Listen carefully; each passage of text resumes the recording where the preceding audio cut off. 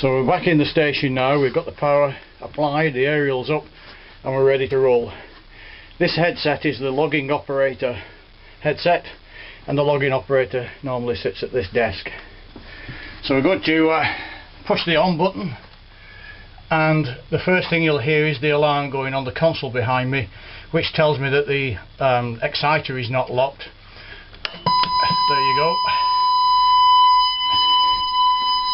And we're going to cancel that alarm by pressing the alarm cancel button. Next we're going to turn on the heaters for the PA.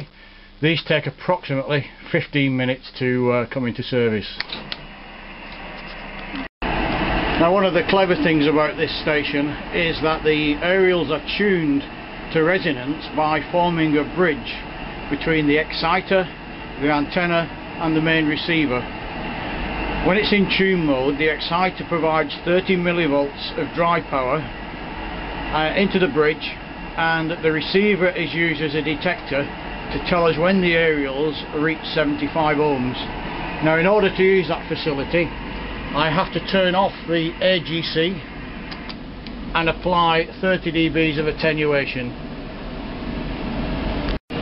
Next thing we have to do is to check that the exciter is on the same frequency as the receiver, and then press the load button and you'll see the ready to use lamp coming on.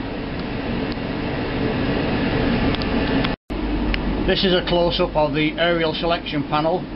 For VHF we have the whip, which is a 4-meter whip, we have the log periodic antenna, or we have the wideband dipole.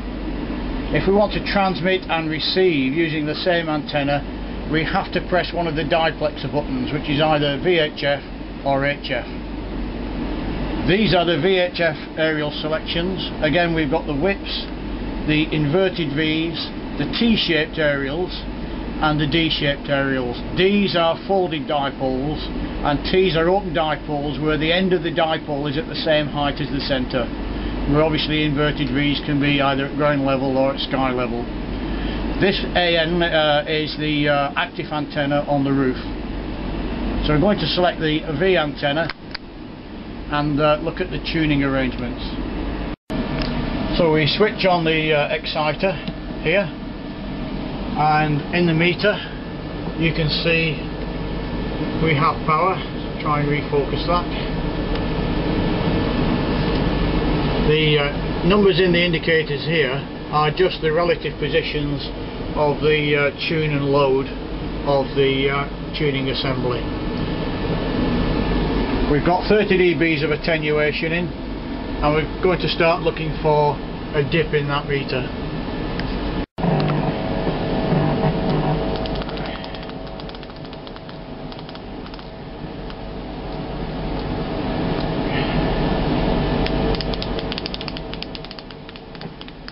There you see it's gone down. We're going to drop the attenuation a little so we can see it, and just make sure we've got a peak.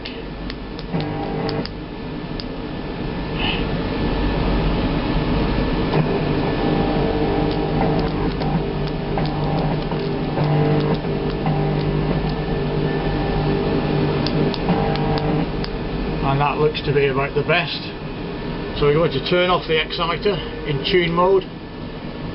On these buttons we've got a memory load, we've got working, tuning, remote control and a fail reset. So we're now going to put it in working mode, and we're going to press the button to put HTs onto the PA, and when the timer has elapsed, HTs will become available and the station will come into operation. So there you go, the HT is on, and we're all tuned up, ready to put out some calls. The PTT is this bar on the floor, press to talk, or should I say tread to talk, and we seem to have a clear frequency at the moment, 7.1 megahertz. So let's put a call out and see who comes back.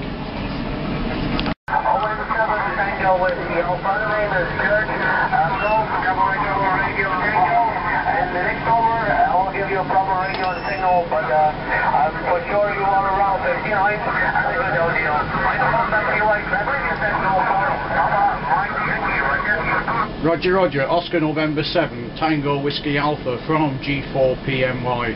Handle this end is Joe, Juliet, Oscar, Echo, and we're operating from RAF Hack Green in the county of Cheshire. This radio station is a Russian military station built on a ZIL 131 truck, and the station is an R-161 Gert. You're 5 and 9 with QRM on the side, and I'm just making a little video clip for YouTube to put on about this station, Gert. I hope you don't mind if this QSO ends up on YouTube. Back to you, my friend. ON7 TWA from G4PMY.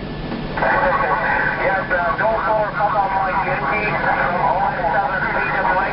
No problem. Yes, you can do that. It will be for the first time in my eyes. No problem. Well, I can tell you, you are 50 years with your equipment. It is doing a fine job. You have to tell me about your microphone.